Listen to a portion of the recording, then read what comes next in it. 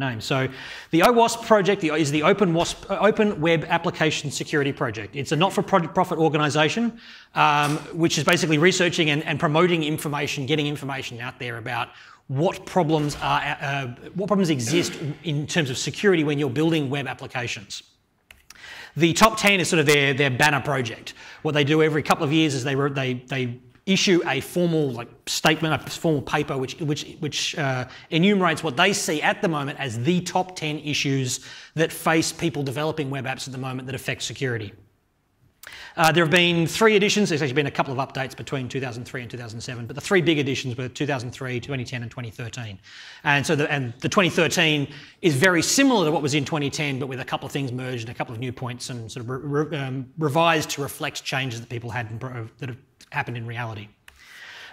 This is obviously a lightning talk. If you want a full version, go to that URL. It's a bit.ly. JKM is Jacob Kaplan Moss, who is one of Django's benevolent dictators for life. And he's also the platform security lead at Heroku. And he gave a full-length 40-minute talk about OWASP specifically and how it applies to Python. But although he was talking specifically about how it applies to Python, the general message definitely extends well beyond that. So here we go. Very, very quickly, what are the OWASP top 10 as of 2013? Number 1, injection attacks. So things like SQL injection. The idea when you have untrusted data being sent through an interpreter and stuck directly into a query, because a hacker can provide hostile data, trick the interpreter to do something that you weren't intending. Number 2, broken authentication and session management. This is an area where people who have got authentication, you log into your system, and as a result of things like timing attacks or the method by which you're using to generate keys or the method you're using to generate or authenticate the tokens for password resets, people are getting in and breaking the system on those edges because there are holes that you aren't aware of in the way you are generating random numbers, for example.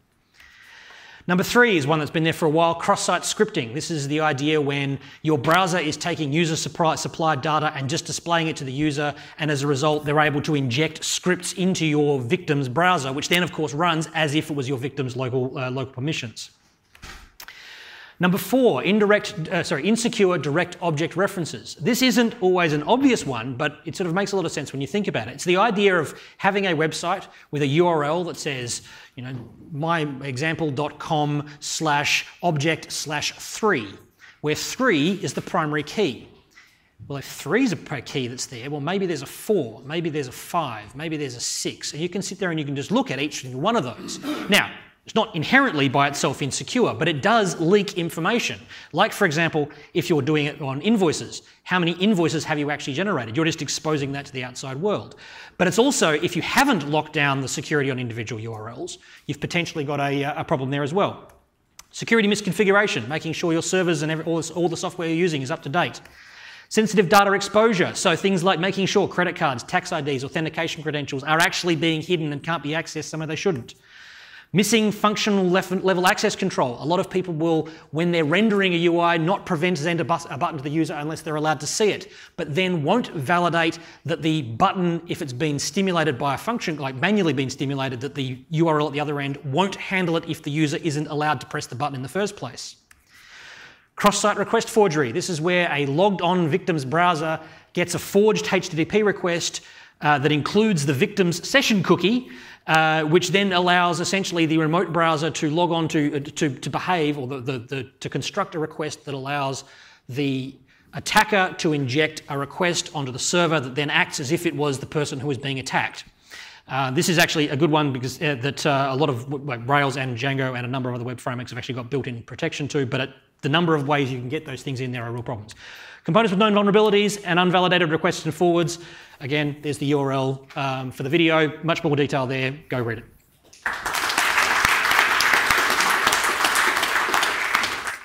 Okay, so up next we have Benno Rice, who's going to be showing off another one of these devices, I believe.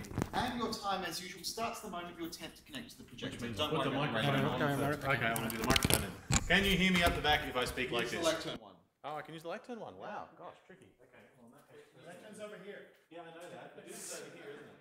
Stop cheating. Why? Laptop. Hey, I don't make the rules, mate. Talk. So This, as mentioned by Chris, is a holiday by Moore's Cloud. Actually, I'll throw it over there so you feel like I've seen it. It's basically a small ARM processor with an Arduino hanging off it that's controlling a bunch of lights. We'll wait for that to show up.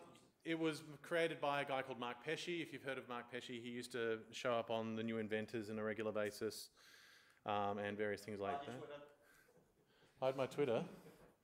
What's my Twitter doing? Sorry. This is called, hang on, I'm just going to do this, and I'm going to hit mirror so I can actually see what I'm doing. Hurry up and load displays. There. Okay.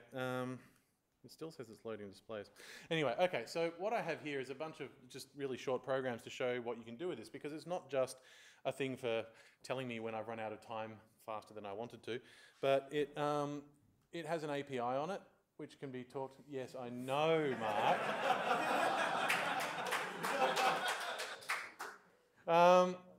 So I bought this for two reasons, one of which was just to have fun with it. The other one was to play around with it and get my daughter interested in just what you can do with thinking through programs.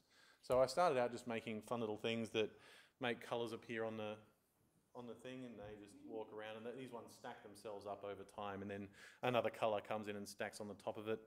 And this one's written in Python. As you can see, the code is actually hovering behind here. That's it. That's all that's involved in the API. Mainly because it's all wrapped up in that holiday secret API, but I can show you that that's not actually that amazing either. There we go. It just uses a UDP packet to tell the colours, to tell it what state to put all the globes in. There's another one that works over HTTP and does JSON, but where's the fun in that? So my good friend Garth also wrote this one in Node. He called it Thrash. I came up with one called, I wanted to slow it down a bit, so I ended up renaming it and calling it mildly Pummel. But 182.255. I can also show you the script that I wrote to find my... oh, yes. How'd that work? Oh, hang on. Let's try...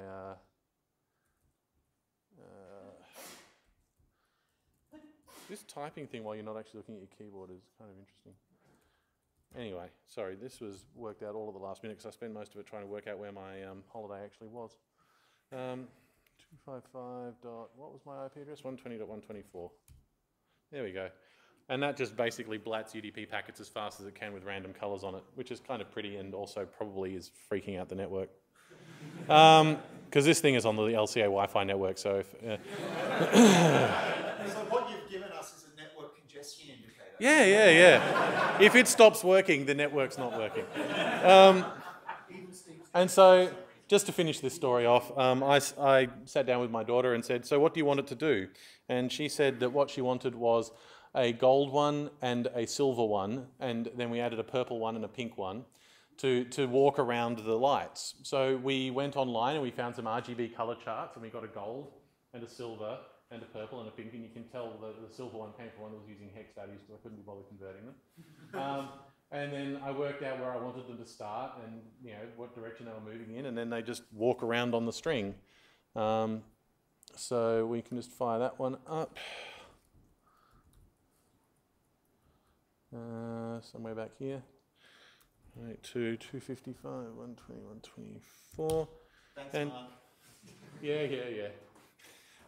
So I was trying to inform Mark that the holiday works great when your network allows service discovery, but they've taken rule number one in how do I stop my Wi-Fi network from melting down here, which is turn off multicast and broadcast. That kind of stops that working. So yes, we have lights walking around, and yeah, my daughter was very impressed with that. So that's it. Thank you.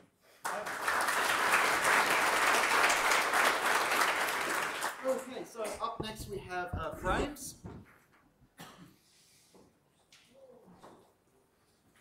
As usual, deal your time starts the moment you attempt to connect your laptop to the thingy.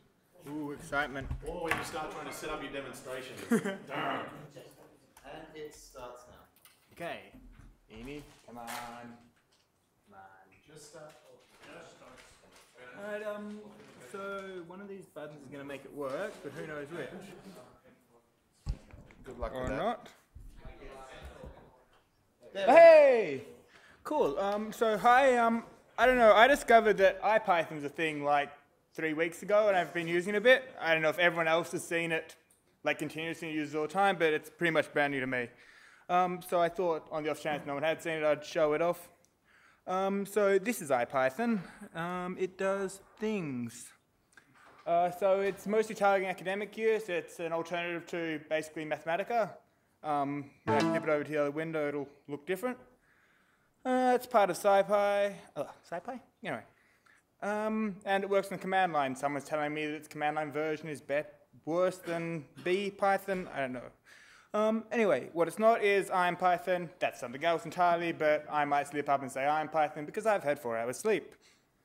Okay. So that is a thing.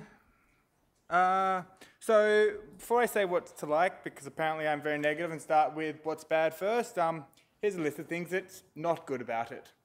Most of it's fair, okay. It's not multi-user, but apparently there's a multi-user version.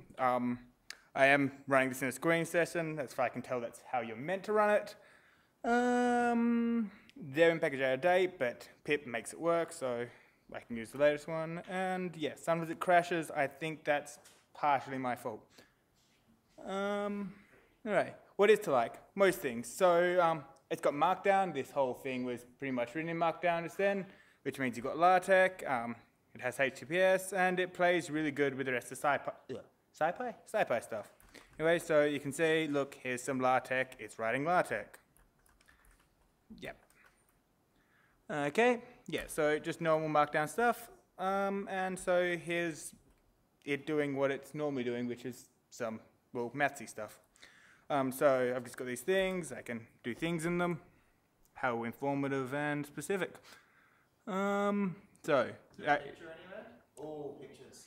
this is it doing Markdown. So I was working out this particular function, and well, I went and just copied out the formula for it so that I could easily see that I'm doing the right code, which eventually I was, and that's LaTeX. That's nice. I like LaTeX. And so you can see down, more stuff, more Markdown. I get pictures. So in this case, I'm doing some stuff with a restricted Boltzmann machine and training it to recognize and regenerate numbers. So I can go through and I can tweak that a little bit because it's handy for that. So right now I've got a very small sample size, and let's say I'm going to grab all the things that are supposed to look like 7s or 3s. Rerun that line, regenerate my data, and it's going to run for a bit. Then, because it's running in a screen session, I can see that it's probably using up all the CPU on the server. Or it's already done. Okay. Or not. Let's try running.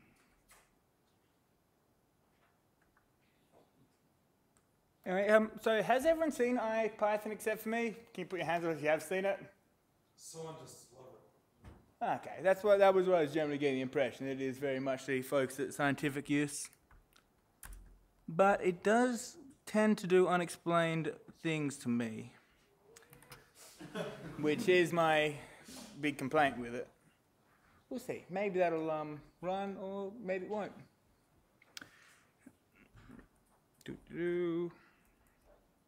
One thing can be confusing with it is because it does the out of order execution thing. Yeah. The whole page when you first open it. Yes, that, which is the thing that's nice on the new version.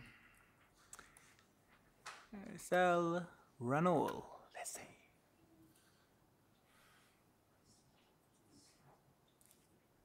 Anyway, so IPython, it's a thing.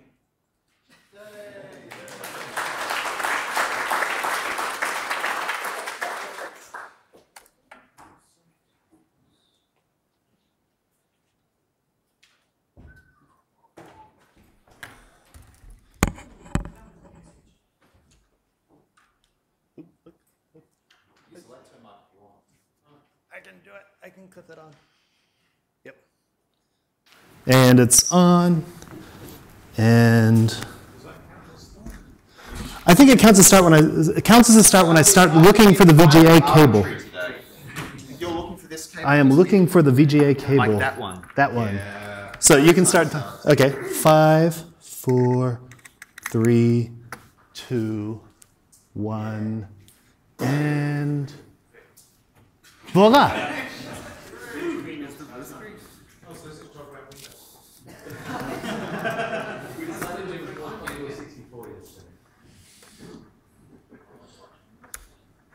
How annoying. Aha.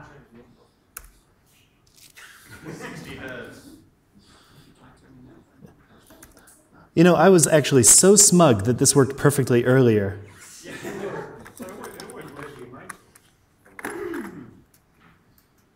Yeah. Now that you're under pressure, time pressure for connection, turn the screen around the whole time. I'm going to have to. Put it onto the document camera. Actually, I was really tempted to do that earlier. Let's see if we have something. Nope, okay. That's deeply unfortunate. I had a slide. I did. And I'll actually show you the slide because it is quite pretty. I worked on it for minutes because it wasn't my work. But what it is the New Zealand Python user group logo. And it looks just like every other Python user group logo, except it has the kick-ass little kiwi's beak down there, which you probably can't see with the laptop. In any event, I am here to announce Kiwi PyCon 2014, and it will be held in 2014. Yay! And I can confirm that it will be held in New Zealand. And I can further confirm that it'll be held somewhere in there, somewhere in there. That's looking very Wellington-ish. That looks like Wellington, even from a distance probably. And that also looks like Wellington, but I can't go any further from that because it will either be here or here or here. So I hope you all have made a note of that, and we will see you there when it happens. Which is September. September-ish. So we will see you in that area in September-ish. And what I can tell you is that the website is easy to remember. It is kiwi.pycon.org. So I'd like you all to make a note of that. If you go there now, you'll see the 2013 site. But kiwi.pycon.org, it was really big text. It would look really big in that projector. kiwi.pycon.org, and the site will go live in autumn. It'll go live in March and we'll have much better details then. We might even be able to tell you that it'll be in a building. The buildings that we do in... Sorry? You have buildings in New Zealand? Don't push your luck. We have buildings there now, but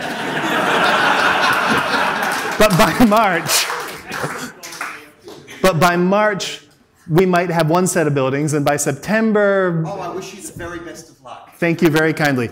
I will be browbeating many people here to come because you are all awesome people, and our conference is actually really cool. And New Zealand is, I'm sure you will all agree, the right place to be. So come in September, and when the website goes live, I will be browbeating all of you to come visit me in Wellington. Thank you very much. So up last we have Ian. So you don't yet have any props, so your time starts now. Yeah, no props. Some cool shades for anybody. Yeah. Mic, yes, I can use mic. I can do that. I like hopping around, so that one better or this one better? This one?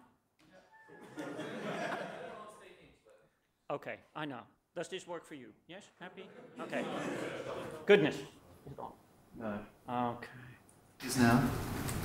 Okay, that was fun. Right, back on track. I've been trying to get my kidlinks involved in programming, and that hasn't been easy. I learned to program a long time ago in the early 80s. And in the early 80s, we had this text screen. And I learned BASIC first on an Acorn BBC at home. Before that, slightly ZX80 Sinclair. No external storage. And also PDP-8, VT78 terminal. So for some of you, this makes sense. You know, text. So 10 print, little asterisks, 20 go to 10, you know, that kind of stuff. And I was really excited when a little Christmas tree would appear on the line printer. Yeah, who else has done this? Okay, we're not talking instant gratification here. But given the fact that no one else that I knew had ever touched a computer, this was really, really cool. Now, wind forward to 2013, 2014, I get complaints from my kids that, by the way, I used to have one, I now have 4. I acquired a whole extra family blended thing. So that, just to update you on my family life. Some of you know about it, so I need to update. Yeah, so they complain to me that their computer is laggy when they play Minecraft. That is the kind of attitude we have now, which is perfectly fine, but kids these days, yes, they're all boys and girls. Now, this creates a bit of a problem in trying to teach them programming because some of this programming stuff is exceedingly hard to get to. And I've heard in talks earlier things like just do, simply type. Any of you who've ever been to a Lana Brindley talk will know that this doesn't work in documentation, and it really doesn't work when enticing someone who really doesn't have a clue what is going on in that computer, and it may be slightly scary. Now, my tiddlywinks are not entirely scared of computers. I've made them build some. You know, whenever I need a new desktop computer, I just give them the parts and guide it a bit, and in the end, we have a working computer. So that's okay, but programming has been a pest. Now, the first thing that I found that actually does work from a book is Scratch. There's an awesome Scratch book, and one of them has started to do that, and it was actually the first thing that got her involved in it, because there's a bit of a cartoon in that book, and it guides it along the way, so it has a bit of a narrative, and that actually works quite well. Arduinos, I found, are quite nice. It's not quite instant gratification, but it's pretty close, and at that point you have something exceedingly visual or physical, you know, lights blink, like that stuff. You know, that kind of thing really works well. I'm not particularly inspired with the code behind it, but it's good. So what I'm trying to get to, we're all smart people here. Some of us are really too smart. For us, it's all really, really easy, or we come from a background when the instant gratification wasn't really an issue, and we were quite happy to stuff around for hours on some obscure syntax to get something sensible out. But kids now, they do have a slightly shorter attention span sometimes. You need to get them interested first, and that initial threshold appears to be a problem. I've seen some kids Python book online, and it just doesn't work. I've browsed through it, and it doesn't do it for me. And I know a little bit about how my kids work. It's not going to fly. So I'm here to ask you guys to catch me along the way during the week and talk to me about ways that might interest either your kids or my kids, and I'll blog about it. To get them involved in some kind of basic programming. Some of them are not necessarily particularly interested in programming for its own sake, but they'd like to do other stuff. Yeah, and that is also really, really important, I think. So my stepson Max is here. He doesn't really care about programming, but he's really into physics and astronomy and, you know, anything like that. It will, by my notion, essentially involve some programming. So some way to get him, you know, on the edge of that, that actually grasps his interest would be really, really great. A related project I'm working on, RepRaps, so 3D printers. They're open from start to finish, and that is another entry point. Thank you.